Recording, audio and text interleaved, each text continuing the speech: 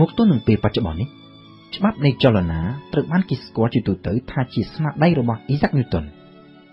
ក៏ប៉ុន្តែតាមពិតទៅអ្នកដែលបានធ្វើការសិក្សានិងបង្កើតទ្រឹស្ដីនេះឡើងពីដំបូងហើយដែលត្រូវបាន Newton យកមកធ្វើជាមូលដ្ឋានក្នុងការសិក្សាបន្តគឺ Galilei នៅឆ្នាំ 1633 ដោយសារតែបានចុះផ្សាយទ្រឹស្ដីតារាសាស្ត្រដែលលើកឡើងថាភពផែនដីមិនមែនជាចំណុចកណ្ដាលនៃចក្រវាឡ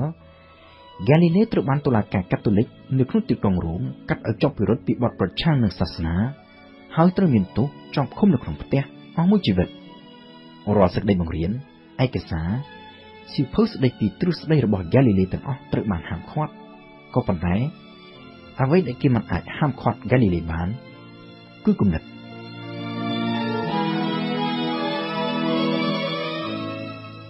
Galilei ធ្វើត្បិតតែនៅពេលនោះមានវ័យចំណាស់ទៅហើយក៏ដោយក៏ប៉ុន្តែលោកនៅតែមិនបោះបង់គំនិតចង់ដឹងចង់យល់ហើយលោកក៏មិនបានទុកបណ្ដោយឲ្យការជាប់ឃុំនៅក្នុងផ្ទះបង្កើតទៅជាការអស់សង្ឃឹមឬក៏បណ្តែតបណ្ដោយខ្លួនទៅតាមយថាកម្មនោះដែរផ្ទុយទៅវិញលោកបានប្រែក្លាយទោសជាប់ឃុំនៅក្នុងផ្ទះឲ្យទៅជាឱកាសមួយទៅវិញគឺឱកាសក្នុងការសិក្សាលម្អិតទៅលើអ្វីដែលលោកបានសិក្សាកាលពីមុនពេលសិក្សាអំពីតារាសាស្ត្រគឺការសិក្សាទៅលើច្បាប់នៃចលនានៅក្នុងអំឡុងឆ្នាំ 1535 នៅក្នុងវ័យ 72 ឆ្នាំ Galilei បានធ្លាក់ខ្លួនពីការភ្នែកទាំងសងខាងក៏ប៉ុន្តែ Galilei នៅតែបន្តធ្វើការសិក្សានិងសរសេរសៀវភៅរបស់លោកដោយនៅពេលនោះលោកមានជំនួយពីកូនប្រុសនិងកូនសិស្សមួយចំនួនទៀតដែលធ្វើការស្ម័គ្រចិត្តមកជួយធ្វើជាអ្នកកត់ត្រា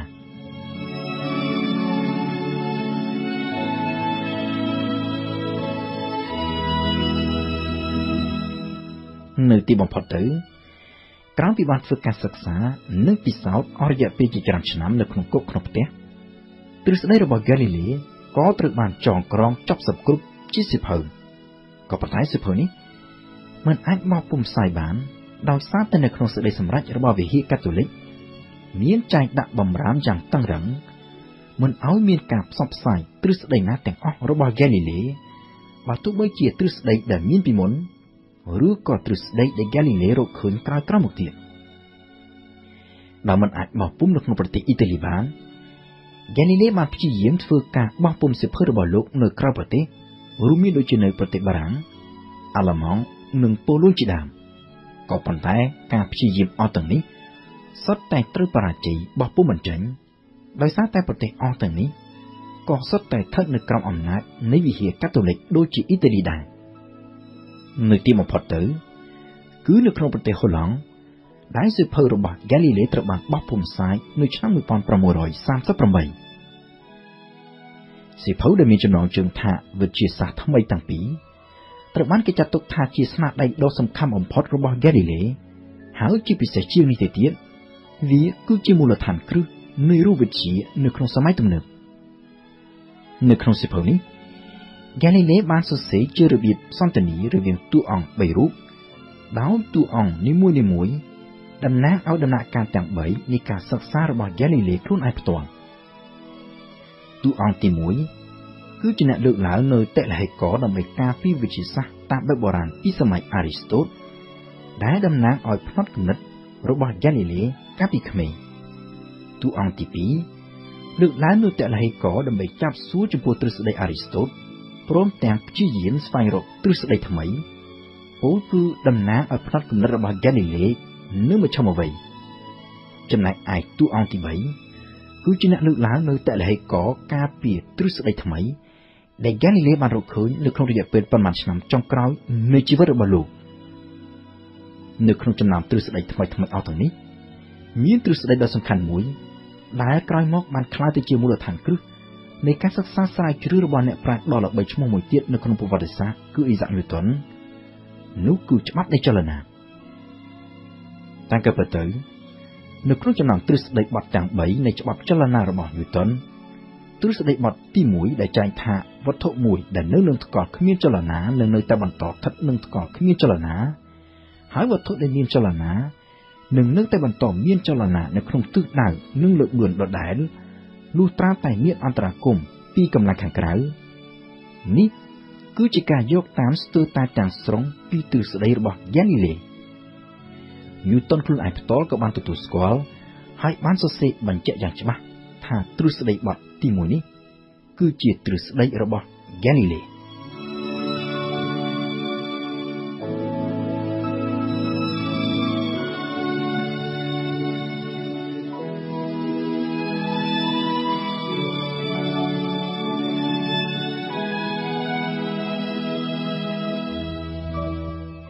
Galilei បានទទួលមរណភាពនៅថ្ងៃទី8ខែមករាឆ្នាំ1642នៅក្នុងវ័យ77ឆ្នាំព្រះម្ចាស់ដែលគ្រប់គ្រងដែនដីទូស្កាន់ដែលនេះពីនោះគឺជាបរិយារដ្ឋឯករាជ្យមួយនៅអ៊ីតាលីចង់យកសព Galilei ទៅបញ្ចុះនៅក្នុងទីសក្ការៈមួយដែលជាទីបញ្ចុះសពនៃរាជវង្សានុវង្សហើយព្រមទាំងចង់សាងសង់ស្ទូបអនុស្សាវរីយ៍មួយទុកជាទីរំលឹកខួបដល់ Galilei ក៏ប៉ុន្តែគម្រោងនេះត្រូវបានលុបចោលទៅវិញដោយសារតែមានការជំទាស់ពីសំណាក់សម្ដេចបាបដែលលើកឡើងថា Galilei ដែលជាអ្នកទស្សសាសនាមិនស័ក្តិសមនឹងទទួលកិត្តិយសធំធេងបែបនេះនោះទេក៏ប៉ុន្តែបើទោះបីជាយ៉ាងនេះក៏ដោយកេរ្តិ៍ឈ្មោះកិត្តិយសនិងស្នាដៃរបស់ Galilei នៅតែបន្តល្បីរន្ទឺអស់រយៈពេលរាប់រយឆ្នាំក្រោយមកទៀតរហូតមកទល់នឹងពេលបច្ចុប្បន្ននេះ Galilei ទទួលមរណភាពក្នុងនាមជាអ្នកទស្សសាសនាក៏ប៉ុន្តែបន្សល់ទុកនូវកេរ្តិ៍ឈ្មោះថាជាបិតានៃវិទ្យាសាស្ត្រ Galilei មិនត្រឹមតែបានបន្សល់ទុកច្បាប់នៃចលនាសម្រាប់ Isaac Newton តែប៉ុណ្ណោះទេក៏ប៉ុន្តែកាន់តែសំខាន់ជាងនេះទៅទៀតលោកបានបន្សល់ទុកនូវវិធីសាស្ត្រនៃការសិក្សាផ្នែកវិទ្យាសាស្ត្រតាមរយៈការសង្កេតនិងពិសោធន៍ជាក់ស្ដែងដែលបានក្លាយទៅជាវិធីសាស្ត្រស្រាវជ្រាវខាងផ្នែកវិទ្យាសាស្ត្រជាទូទៅរហូតមកទល់នឹងពេលបច្ចុប្បន្ននេះហើយដូច្នេះហើយបានជាអ្នកប្រាជ្ញដ៏ល្បីឈ្មោះនៅក្នុងសតវត្សទី20គឺលោក Albert Einstein ធ្លាប់បានលើកឡើងថា Galilei មិនត្រឹមតែជាបិតានៃរូបវិទ្យាប៉ុណ្ណោះទេក៏ប៉ុន្តែលោកគឺជាបិតានៃវិទ្យាសាស្ត្រជាទូទៅ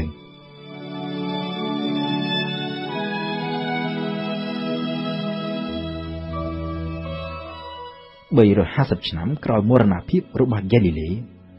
នៅឆ្នាំ1992នៅក្រោមរាជការនៃសម្ដេចបាប Jean Paulទី2បរិយាវ៉ាទីកង់បានទទួលស្គាល់ជាផ្លូវការនិងជាសាធារណៈថាការកាត់ទោស Galilei ដោយតុលាការកាតូលិកកាលពីឆ្នាំ1533គឺជាការខុសឆ្គងហើយទោសកំហុសទាំងប៉ុន្មានរបស់ Galilei ត្រូវបានវិហារកាតូលិកលុបចេញវិញទាំងស្រុងតែក៏ពិតទៅតាំងពីមុនពេលស្លាប់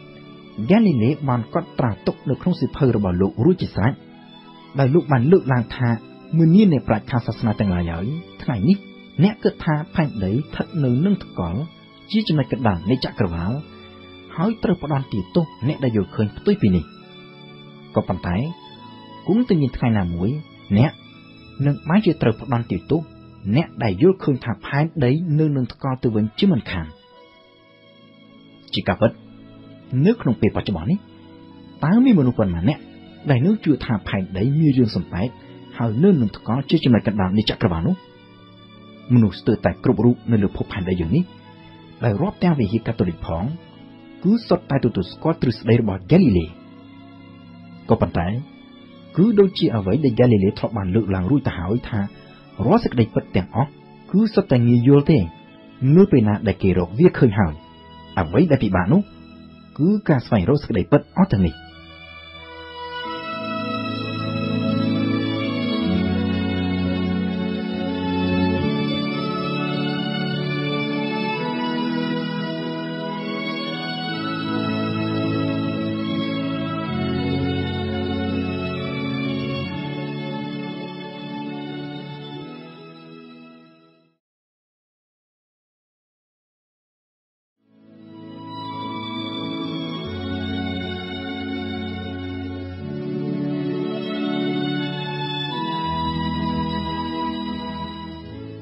នៅថ្ងៃទី25ខែធ្នូឆ្នាំ1642ឆ្នាំតែមួយដែល Galilei ទទួលមរណភាពនៅអ៊ីតាលី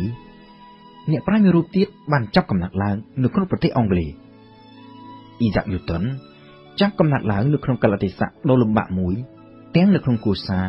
និងនៅក្នុងប្រទេស Newton ចាប់កំណត់ឡើងជាកូនកំព្រីឪពុកដោយឪពុកបានទទួលមរណភាពតាំងពី3ខែមុនហើយនៅពេលដែលញូតុនមានអាយុទើបនឹងបាន3ឆ្នាំម្ដាយក៏បានរៀបការប្តីថ្មី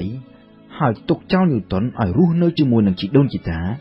ដោយសារតែប្តីថ្មីមិនចង់ឲ្យញូតុនទៅរស់នៅជាមួយលើពីនេះទៅទៀតឆ្នាំដែលញូតុនកើតក៏ជាឆ្នាំដែលអង់គ្លេសត្រូវធ្លាក់ទៅក្នុងកលយុគនយោបាយដ៏ធ្ងន់ធ្ងរមួយផងដែរនៅឆ្នាំ1649នៅពេលដែលញូតុនទើបនឹងមានអាយុមិនដល់7ឆ្នាំស្រួលបួលផងសង្គ្រាមស៊ីវិលនៅអង់គ្លេសបានឈានទៅដល់ការផ្ដួលរំលំរបបរាជានិយមព្រះមហាក្សត្រត្រូវបានគេចាប់យកមកកាត់ក្បាលជាសាធារណៈរបបសាធារណរដ្ឋត្រូវបានបង្កើតឡើងក៏ប៉ុន្តែមុនយូរប៉ុន្មានត្រូវបានប្រែក្លាយទៅជារបបផ្ដាច់ការក្រោមការដឹកនាំរបស់ Oliver Cromwell រហូតតទៅដល់11ឆ្នាំក្រោយមកទៀតទើបវិបត្តិនយោបាយត្រូវបញ្ចប់ហើយរបបរាជានិយមអង់គ្លេសត្រូវបានបង្កើតឡើងមកវិញស្ថានភាពចលាចលនៅក្នុងប្រទេសនិងនៅក្នុងគ្រួសារបែបនេះបានបង្កឲ្យមានការប៉ះពាល់ខាងផ្លូវចិត្តយ៉ាងខ្លាំងទៅដល់ញូតុនធំដង្ក្តីជាមួយនឹងភាពឯកោខ្វះភាពកក់ក្ដៅខ្វះការស្រឡាញ់ថ្នាក់ថ្នមពីឪពុកម្ដាយហើយជាមួយនឹងកំហឹងនិងគំនុំចំពោះឪពុកចុងដែលផ្ដាច់ក្តីស្រឡាញ់របស់ម្ដាយពីខ្លួនជាមួយនឹងអំពើហិង្សានៃសង្គ្រាមស៊ីវិលទាំងអស់នេះបានជាឥទ្ធិពលយ៉ាងខ្លាំងទៅដល់បុគ្គលិកលក្ខណៈរបស់ញូតុនពេញក្នុងមួយជីវិត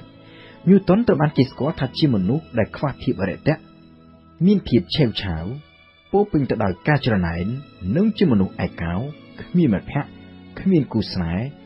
គ្មានទំនាក់ទំនងក្នុងសង្គមហើយប្រហែលជាដោយសារតែការចូលចិត្តភាពឯកោនេះហើយ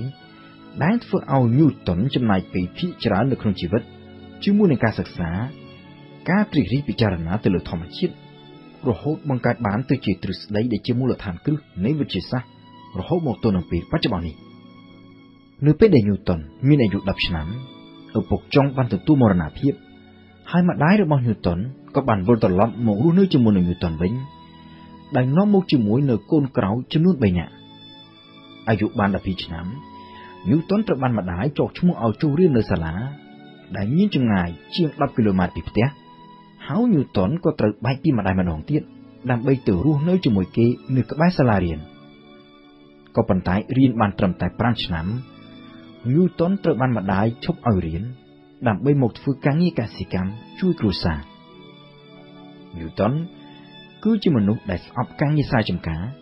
ចំណែកឯគ្រូរបស់ញូតុនគឺមានការសោកស្ដាយដែលឃើញកូនសិស្សដ៏មានបញ្ញាវាងវៃដូចជាញូតុនបែបនេះបែរជាទៅធ្វើជាកសិករទៅវិញគ្រូរបស់ញូតុនក៏បានព្យាយាមទៅបញ្ចុះបញ្ចូលម្ដាយរបស់ញូតុនឲ្យបញ្ជូនកូនទៅរៀននៅឯសាកលវិទ្យាល័យម្ដាយរបស់ញូតុនបានយល់ព្រមហើយនៅឆ្នាំ1661ញូតុនក៏បានចុះឈ្មោះចូលរៀននៅឯសាកលវិទ្យាល័យដ៏ល្បីមួយនៅអង់គ្លេសគឺសាកលវិទ្យាល័យ Cambridge ទីដំបូងញូតុនត្រូវរៀនបណ្ដាលធ្វើការបណ្ដាលដើម្បីយកលុយមកផ្គត់ផ្គង់ការរៀនសូត្រនៅឆ្នាំចុងក្រោយ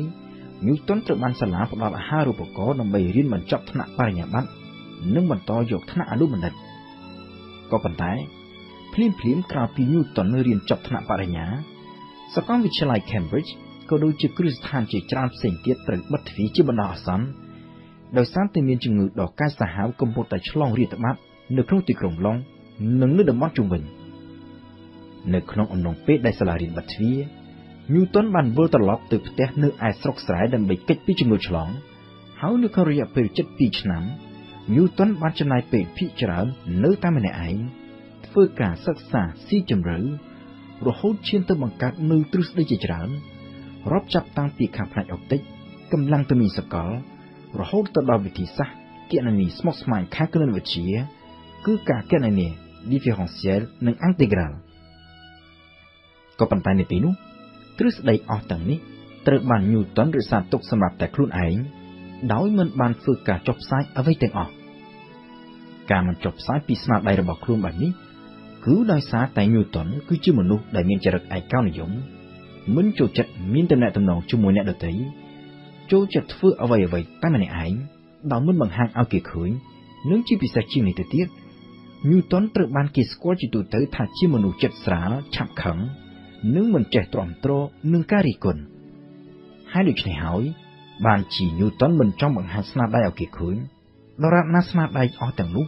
មិនទាន់មានភាពឥតខ្ចោះចាក់ផុតពីការរិះគន់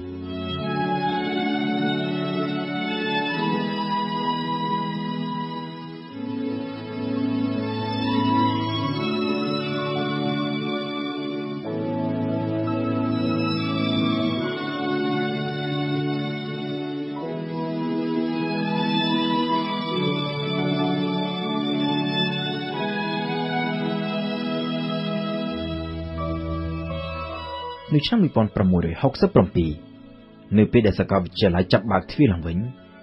ញូតនក៏បានវិលត្រឡប់ទៅ Cambridge វិញហើយបានសិក្សារហូតដល់ចប់ថ្នាក់អនុបណ្ឌិតរួចហើយត្រូវបានសាកលវិទ្យាល័យតែងតាំងឲ្យធ្វើជាសាស្ត្រាចារ្យគណិតវិទ្យានៅឆ្នាំ1669 3ឆ្នាំក្រោយមកទៀតនៅឆ្នាំ1672ញូតននៅក្នុងវ័យត្រឹមតែ30ឆ្នាំត្រូវបានគេជ្រើសរើសឲ្យចូលជាសមាជិករីបណ្ឌិតសភាវិទ្យាសាស្ត្រអង់គ្លេសដែលគេតែងតែស្គាល់ជាទូទៅថា The Royal Society នៅពេលនោះរីបណ្ឌិតសភាវិទ្យាសាស្ត្រអង់គ្លេសមានទម្លាប់មួយគឺសមាជិកតែងតែជួបប្រជុំគ្នាជារឿយៗដើម្បីជជែកដេញដោលគ្នាជុំវិញប្រធានបទទាក់ទងទៅនឹងវិទ្យាសាស្ត្រសមាជិកម្នាក់ៗលើកបង្ហាញនូវលទ្ធផលនៃការសិក្សាស្រាវជ្រាវរបស់ខ្លួននៅក្នុងគោលដៅចែកចាយចំណេះដឹងផងនឹងដើម្បីឲ្យមានការជជែកដេញដោលចោទជាសំណួរនិងលើកបង្ហាញនៅតលហេកការពារទ្រឹស្ដីអស់ទាំងនោះសកម្មភាពអស់ទាំងនេះផ្ទុយស្រឡះពីទម្លាប់និងអត្តចរិតរបស់ញូតនក៏ប៉ុន្តែបើទោះបីជាយ៉ាងនេះក៏ដោយញូតនបានព្យាយាមសម្របខ្លួនហើយបានយកស្នាដៃរបស់លោកទៅលើកបង្ហាញ